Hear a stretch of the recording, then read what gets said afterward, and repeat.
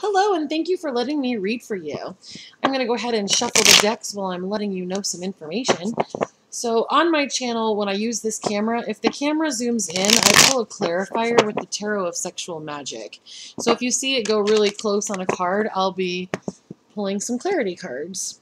Then, for your bonus, I have the Characteristics deck. This is the Oracles of Characteristics, because you were asking me about the person who you were going to be in a relationship with.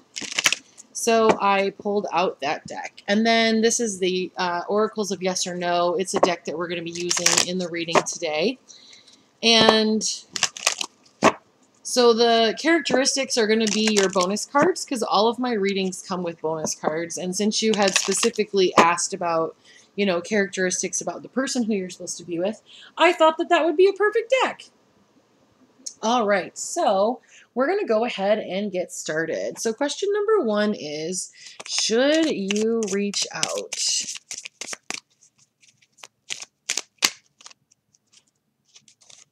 That was 2 cards. Should you reach out? The next one is, do they like you? Do they like you? And then the next one is, do they want to date you?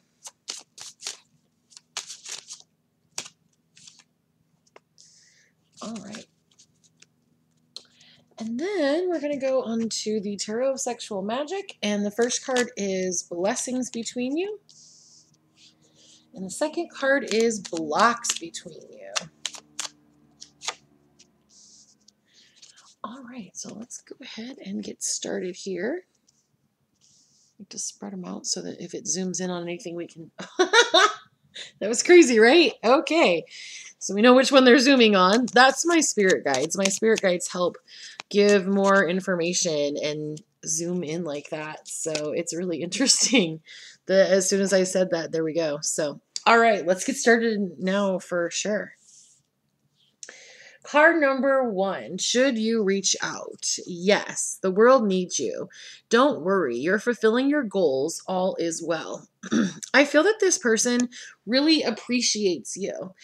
I feel, though, that you are a little leery about it because I feel like you've actually experienced some rejection in the past, and it's kind of caused you to have some fear. And the issue is that you're bringing fear into the next connection because you're afraid that they're going to act or react the same way that somebody did in the past. And it's really important that you treat this person as a different individual, because some ways you're trying to be safe and have boundaries, but what's actually happening is you're bringing fear into the connection, fear from past connections. And this person's a totally different person. You have to treat things differently. So card number 2, do they like you? Yes, keep your head up. When you trust your heart, you can never go wrong. Don't let other people stand in your way. I feel that you definitely have some people in your life who are telling you that things aren't a good idea. Now, it is important to listen to counsel, especially when it's like getting a second opinion. There's a feeling of safety when you can get multiple insights from people, because then you can kind of see what matches up and what doesn't. Now, if you're unstable in how you're thinking about this, like sometimes you think it'll work and sometimes you think it won't, don't talk to anybody. Because what's going to happen is you're kind of like unsteady with how you feel. So then Mary comes in and says, don't do it. And you say, okay. And then Jill comes in and says, you're going to go together. You know what I mean? Like, you have to find out what you believe and what you want and what makes your heart happy, and you have to stay with that. But don't let other people stand in your way, because that's currently what's happening. I also suggest that you don't really get a lot more readings about this. I would say that once you get this reading and get this information, that you kind of let it simmer.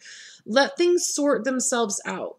Because right now you kind of have this energy like, is it going to work? Is it going to work? Is it going to work? And that's kind of overwhelming sometimes for the other person.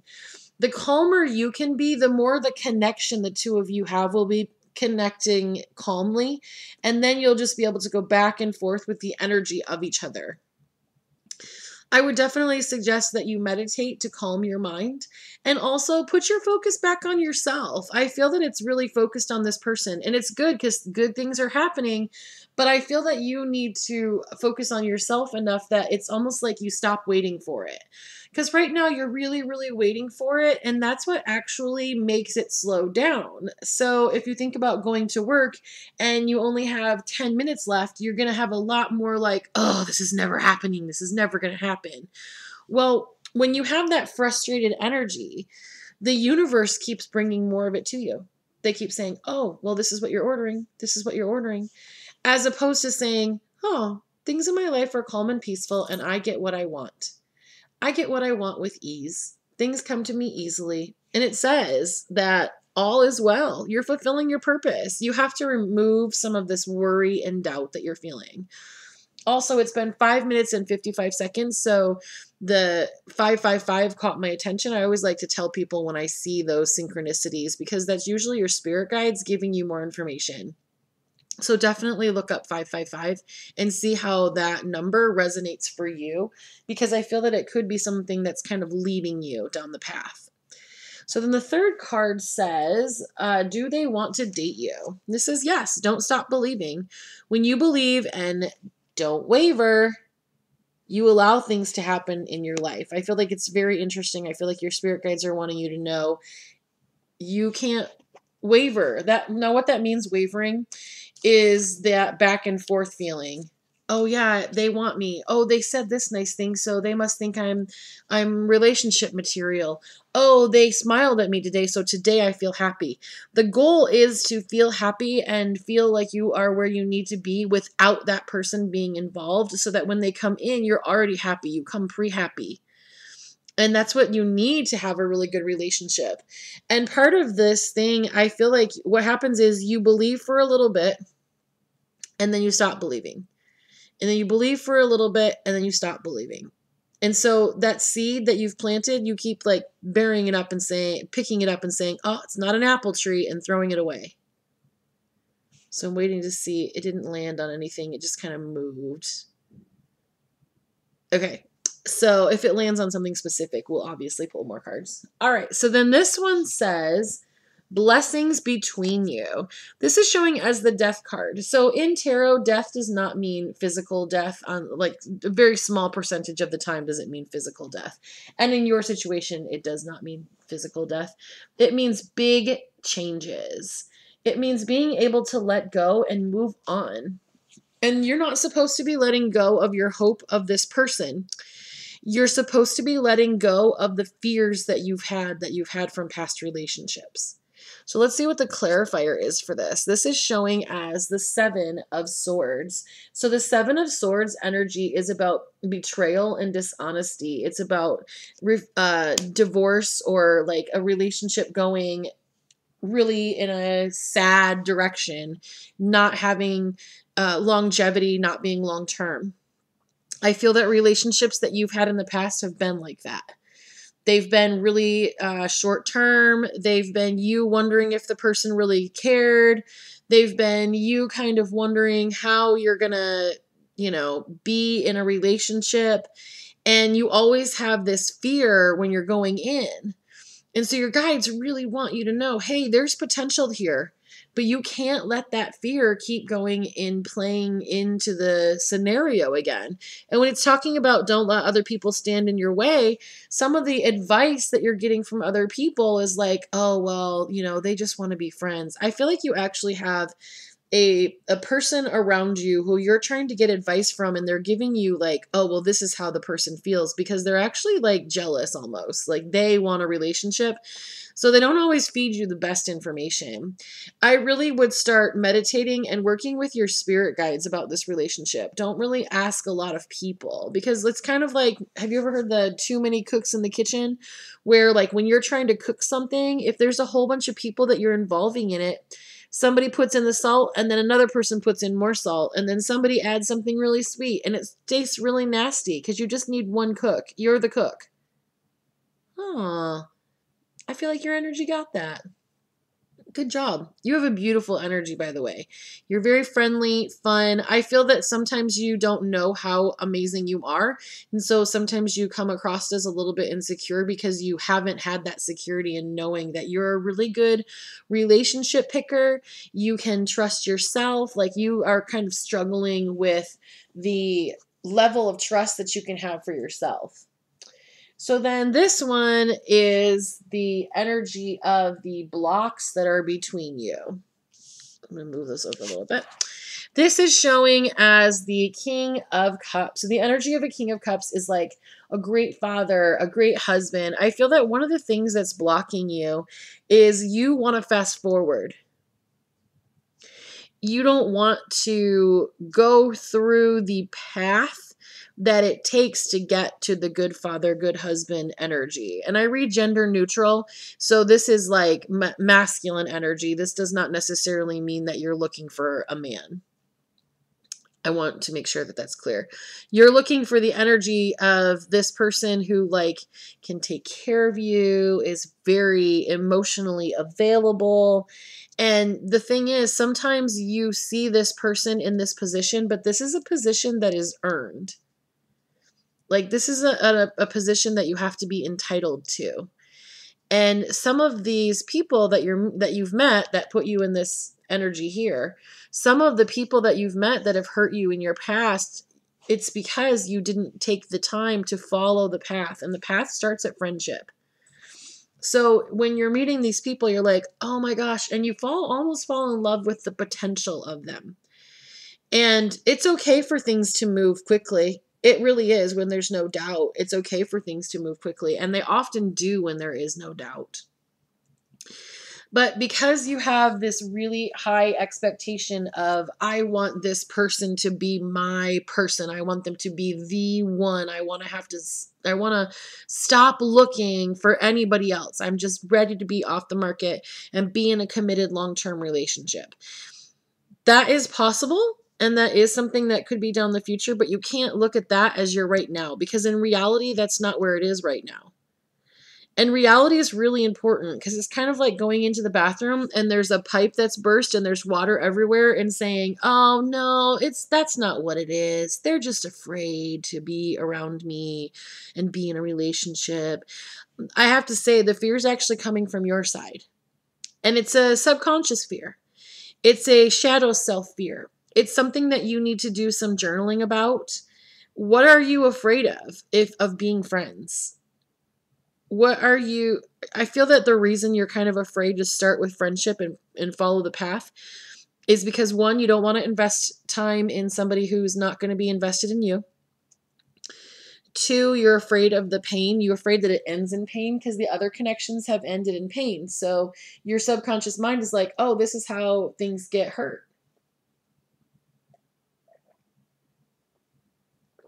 So I feel that we'll pull the clarity now, which is showing as the Three of Pentacles. Awesome. The Three of Pentacles is about teamwork. Like you can see, he's like holding her up against the wall. Like, see, this is the floor because there's her shoe. And then these are hanging on the wall. And then there's a fireplace here. So he's literally lifting her up. And I feel that this person that you're looking at, they can lift you up right from the beginning. They can be supportive right from the beginning. But you have to realize where beginning starts. What does that look like on a healthy level? If I went into a therapist and I told my therapist what was going on, would they say, oh, you need to slow down, that's not healthy? Or would they say, well, that's a beautiful place to start. I'm glad you have that kind of communication with this person. So I do feel that this has potential. And the confusing part sometimes about relationships is that we feel that the other person has all the control, but you can radiate what you want. So kind of like when you're sitting there and you close your eyes with me and think about it. What does it feel like to be adored by your partner? What does it feel like for them to make the plans? What does it feel like for them to listen to you so intently that when they surprise you, it's because they've listened to everything you've said? What does it feel like to go on those beautiful vacations that you've wanted to go to and be held and kissed and have unexpected fun and adventure with someone? What does that feel like emotionally? Can you feel it in your body? Do you feel any kind of like vibration? I feel tingling in my head when I think about this for you. I feel like your divine connection to spirit or source or God, whatever like label you put on that energy, wants you to have this happiness. This is not out of reach for you. I feel that some of this pain in the past, if you're able to kind of let go with that, it's really funny because you would think that these would be the blessings and these would be the blocks, but they're backwards. So I feel that you need to be able to kind of heal from these experiences as well. That may be something that you do through journaling. It also may be something that you do through speaking with a counselor or a therapist who deals with relationships. Not that I feel like everybody should go to therapy. So I know some people feel like, oh, there's nothing wrong with me. Why would I go to therapy? I'm not saying there's anything wrong with you. I'm saying you have some patterns in the past that you've kind of learned that won't help you in this relationship with this person and what they are looking for and what you really want in your soul. Oftentimes, a counselor will be able to help you write a list of things that you want so that when you see this person matching up to that, you can say, oh, it's safe for me. We're on our way to this energy where I'm taken care of and I don't have to worry. And they want to show up bright and beautiful and bold in your energy and in your life. So I do feel that when I don't read on time necessarily, like days, weeks, months, or years, because those are things that are not measured by emotions. This relationship will move forward and be what you want it to be when you are able to harness your emotions. When you are able to get control of your emotions and not waver in how you feel, just like that. It's going to be like, whoa, what? How did you switch? How did you change so much? They didn't. You did. You have to change you. You can't change this other person. And part of it, I feel like you've kind of been sitting on the sidelines wondering, well, when are they going to do anything? And yet you don't make the first, like, I feel like we as couples and groups of people need to make equal first moves. That's how we move forward. One foot moves, the other foot moves. One foot moves, the other foot moves. You can't get out of balance and have one foot moving or you'll fall over. You can't have both feet move too far because then we don't go anywhere either. So you have to be able, especially because, I mean, you got a yes card. You don't have to go right in and be like, oh, yes, will you marry me? But at least go in and be like, hey, how was your day? Like, start some kind of supportive connection with this person. Oh, they didn't land on anything. All right, so let's go ahead and we will do the bonus part. This is the, we have 3 cards. I'm going to shuffle again. I like shuffling. We have 3 cards, and this is going to be characteristics of the person that will be your next relationship. So with your next relationship, we have that this person will have the initials of C, N, or O. They will be slender. And they will be a Leo, is what the cards are showing. So this is the person who you are potentially going to be in the next relationship with. Now, if the person that you were asking about doesn't match these, that's okay. There could be one person who's like the person who helps you learn the things that you are able to be in with the next person. You have a lot of options. I feel like that's another thing I need to let you know. Like, there's not just one outcome for this. There are literally millions of different ways that things can happen. And when you grab onto the universe and you say, I'm ready to go on this magical adventure, this magic ride, then this person is going to be someone who comes in and helps you achieve the love goals or the goals that you have for your love life. So this person is going to help you figure out what the path is to this. So, it's important that you spend time with this person. This person may not be the one. I don't feel that the next person you're going to be in a relationship with is the one. I feel like the next person that you're going to be in a relationship with, and this is the energy of the whole thing, I feel like that next person is going to be absolutely amazing. You're going to grow a lot. You're going to like have a wonderful loving time with them. They're not going to be the person who goes with you to the end of your life though. But I do feel that they're going to be someone who is incredibly encouraging. You grow a lot, you experience a lot, and it's going to put you in a place where you're going to get what you want. The universe isn't just kind of like flowing around with no plan. I know we say like go with the flow, but there's a path that your soul wants to go on. Some parts of you really, really want to experience this. And you have to consider yourself and look at yourself almost like a layer cake. Certain layers of you want to be with this person. And you're drawing this person in. So there is love coming for you and coming into your life. Just let go and relax and let it happen. Like think about it and relax your shoulders. Unclench your jaw. Really relax. Really enjoy this experience. You're going to have some major, fun, exciting adventures coming in. And ultimately, that's what you want. You want this energy right here. And this person, I feel, is going to give you some of that energy so that you can get exactly what you're looking for. All right. Well, thank you so much for trusting me to read for you. And I look forward to reading for you again.